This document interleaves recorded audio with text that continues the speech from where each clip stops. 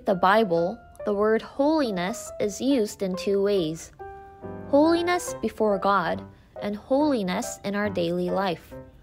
But it seems we use this word mostly related to God. We talk about holiness only when we pray or do something like worship. However, this is not enough. The Bible emphasizes the same importance of the holiness in our daily life very much. Moses received the promise of Decalogue on Mount Sinai. It contains 10 commandments. The first through the fourth refer to the relationship with God, and the fifth through the last talk about God's people's social relationship with others. To serve only God and to cherish God's name is to serve Him with holiness.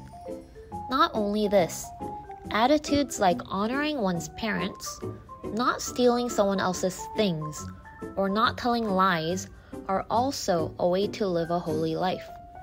Listen to this verse from Leviticus 19:3, which says, "Each of you must respect your mother and father, and you must observe my Sabbaths. I am the Lord your God." Contrary to the order of the 10 Commandments, Leviticus tells the holiness related to the parents first. Today's passage helps us understand about the holiness of daily life. For example, here is a story about how a farm worker could live in a holy way.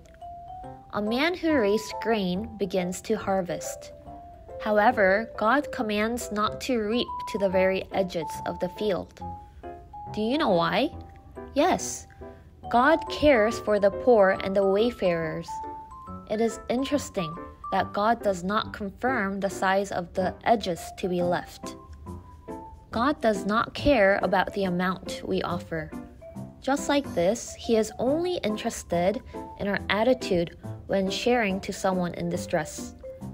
This is the lifestyle that is holy. Please remember, boys and girls, holiness is not only about a religious way of life, such as worship, prayer, or praise, but God pays close attention to our holiness in daily life, such as relationships with parents and neighbors. When we change our viewpoint like this, we can renew our interactions with parents and friends in our daily life.